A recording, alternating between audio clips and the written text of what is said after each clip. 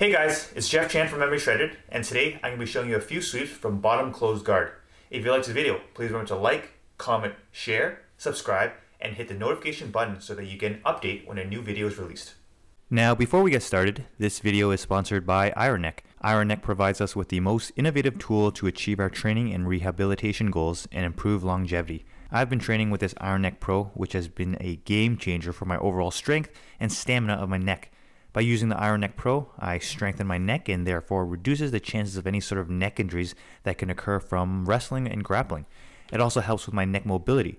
Thirdly, because I also work from home and sit at a desk editing all day, I have seen improved posture from using the Iron Neck. Get your own Iron Neck with the link below and get 15% off using the discount code MMA Shredded. The first sweep is the up and over sweep. First, we want to break our opponent's posture by pulling them down with our legs and hugging them tightly. Our opponent will want to sit and posture up, so we're going to shoot our arm over top their back and try to keep them down. But we won't be able to keep them down for too long, but we are going to resist to bait them to pull up even harder. Then as they pull up harder, we post on our free arm, open our guard, and post on a leg by stepping our opposite side leg down, then bridging and thrusting our hips up and over to the side we want to sweep, as we use the arm on the back to wrap over our opponent's arm, taking out the only arm our opponent can use to base and stop the sweep. This sweep never worked for me until I was taught to bait my opponent by sticking tight to them as they postured up, baiting them to continue posturing up, and then surprising them with an explosive hip bump. The second sweep is the scissor sweep. First, we want to control the head with one arm and an arm with our other arm. Then we want to open our guard, post on one foot to shrimp out to create space. Check the bottom left corner for a different view.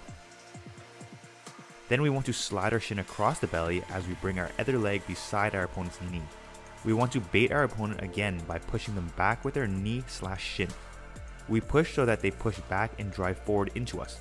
Then we scissor our legs by snapping our shin across the belly forward and chopping backwards with our other leg. We do this all while pushing the head to the side we want to sweep and pulling out the arm that our opponent would use to base to stop the sweep.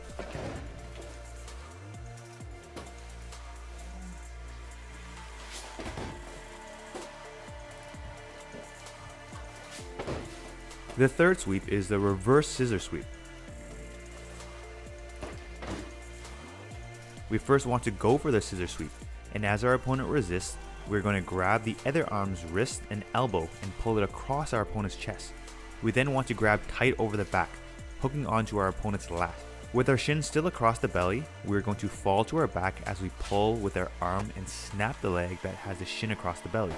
Then we want to post on the other foot and pull our leg back and into side control.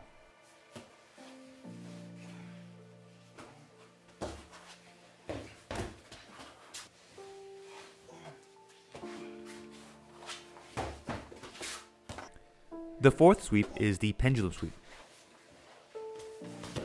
Just like the reverse scissor sweep, we want to grab the wrist and elbow, pull the arm across our opponent's chest, and hug tight around the back. Then we want to hook under the leg with our free arm, tilt to the side we want to sweep as we open our guard, and kick our leg down to the mat as the bottom leg chops underneath our opponent. We want to build momentum from the chopping motion of our legs to roll our opponent over. Because our opponent's arm is across their chest, they won't have an arm to base. This fifth sweep is a variation of the pendulum sweep. We're going to control the wrist of the arm we want to sweep into.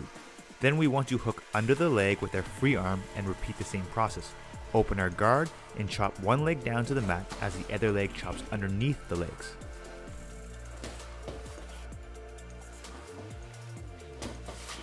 This next sweep is off the overhook. You can get an overhook in various ways, but in my demonstration, I'm going to take my head off center line to dodge a punch and wrap my arm over the punching arm, then control the other arm's bicep with my free hand. Check out the top left corner for a different view. We're then going to open our guard and step the foot down of the same side arm, hooking the arm, and shrimp out. Once we create space from shrimping out, we swirl our butterfly hook in. The next step is to take control of the only arm our opponent has to base and bounce when we go for the sweep. So we're going to hook under the elbow with our free arm. Then to complete the sweep, we're going to snap our leg with the butterfly hook and chop our other leg underneath our opponent and pull up on the basing arm.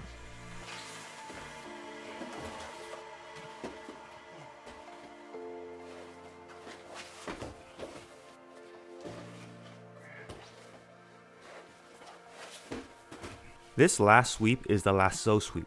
It works much better in a gi, but I've seen it pulled off in MMA.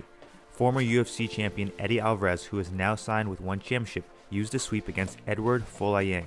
First, you want to control the wrist of the side you want to sweep to. Then we want to step our feet on our opponent's hip